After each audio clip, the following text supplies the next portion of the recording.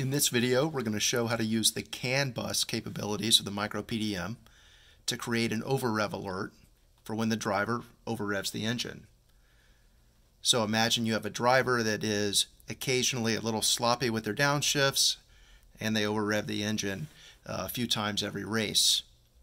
So what you want to do is you want to give them an alert every time that happens and make them take some action to cancel that alert, to acknowledge their mistake, and then they can keep driving.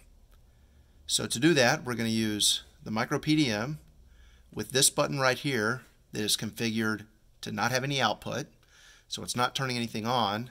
We're really just going to use it as a light.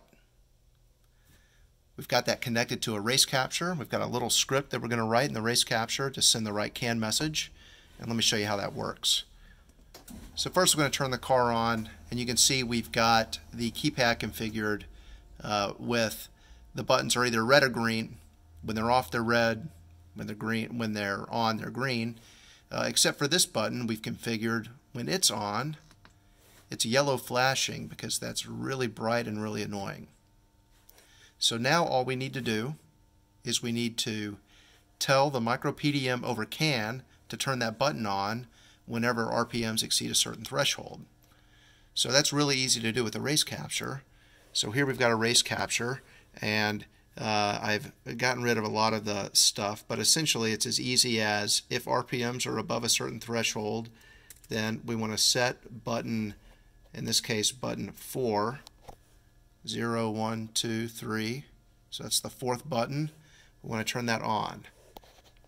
Alright, so let's write this, and then what we're going to do is we're going to go over to the dashboard, and I've got a script running that simply sweeps through the RPM range. And we'll notice what happens when it gets above 6,500. Let's watch, and we'll see that light turn on. There we go. So the driver's made a mistake. They're driving along. They need to get rid of the flash. They can press the button, get rid of the alert, and keep going along their business. We'll notice it's going to sweep again. The driver's about to make another mistake. Oh, they over-revved again. No problem. Try not to do that next time. And that's how you can create an over-rev indicator with the MicroPDM along with the Race Capture.